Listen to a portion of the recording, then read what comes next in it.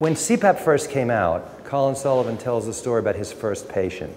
They had this idea. It was purely a research idea. It was kind of a harebrained idea. They had this truck driver who had 2 car accidents, had very severe sleep apnea, and categorically refused tracheostomy, which is this operation to put a hole in the throat.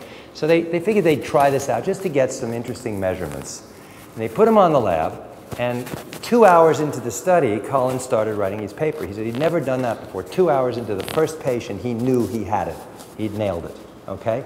And the next morning, the patient refused to go home unless they figured out a way to, because what it was a vacuum cleaner turned backwards, and the mask consisted of a dribbled-on glue attaching 2 nose prongs into the guy's nose in a kind of a semi-permanent way that had to be dissolved in the morning. The guy wouldn't go home without it, and he was treated with that, you know, for a while before. Well, the point I'm trying to make is he got involved. I got involved very shortly after that with my first patient, who I happen to have seen yesterday, now 30 years later, still on CPAP.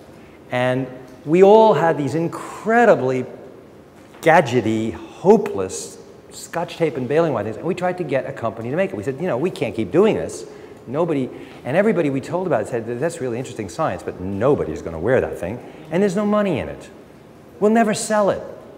Okay? That's what the companies all said. We went to companies, we begged, we pleaded, we said, and they said, no way, there's no money in it. You know, it's too easy to copy, nobody will buy it, there's no patients out there.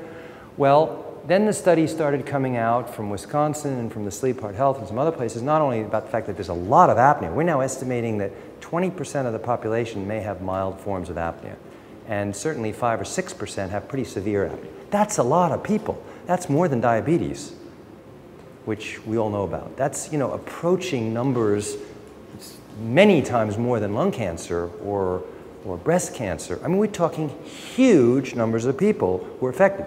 Well, the companies aren't stupid, so they put money into making CPAP because of that. And the other companies that make alternate treatments, the dental devices, the surgical approaches, the pacing devices, they all said, you know, there's a patient population, we can make money, or at least not lose money, by doing this. And I don't mean to suggest it's all money, but the point is, where there's a need, people invest.